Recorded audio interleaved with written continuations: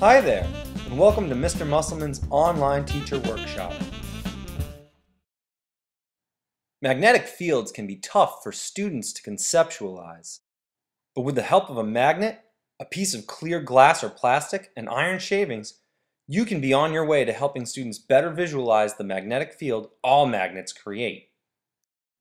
Begin by placing the clear plastic or glass over a magnet. In this case, I use the cover of an old takeout tray.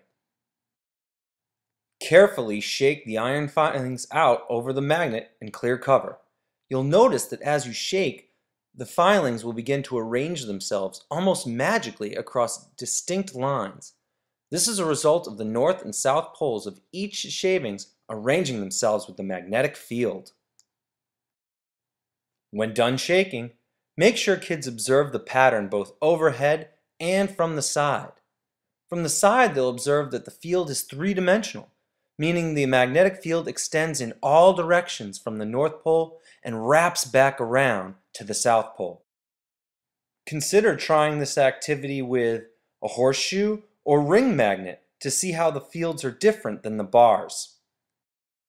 With the help of this activity, students should come to recognize that all magnetic materials create a magnetic field.